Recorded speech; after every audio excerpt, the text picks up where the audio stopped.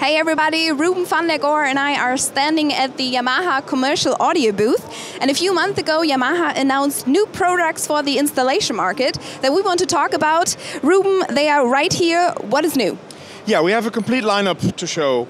First of all, we have the MTX3, which is a fixed configuration DSP unit with YDIF. And then we have the MTX5D, which is also a fixed configuration unit, which has 16 channels of YDIF, 16 channels of IGDI card, and 16 channels of Dante interface. Then for the YDIF, we have expansion units, 8 channels in and 8 channels out analog. And then we move over to the amplifiers. We have 8 new types of amplifiers.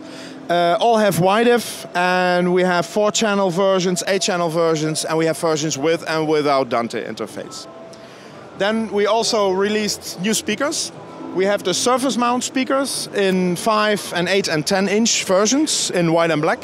And then we have ceiling mount speakers, the XVC series in 4, 6 and 8-inch.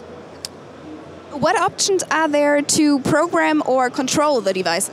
Yeah, to program, first of all, we have the MTX editor, which is this piece of software. From this software on, you can control the MTX devices. And to control it, of course, the industry standard features like serial control and network control is all available. Then we have the DCP panels, which are these panels. They can be programmed to control one of the functions inside the MTX units or the amplifiers. We also have a wireless version on that, which is running on this iPad.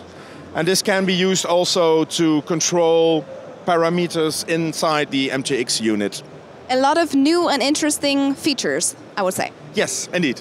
I thank you for your information, Ruben. We say bye-bye from here.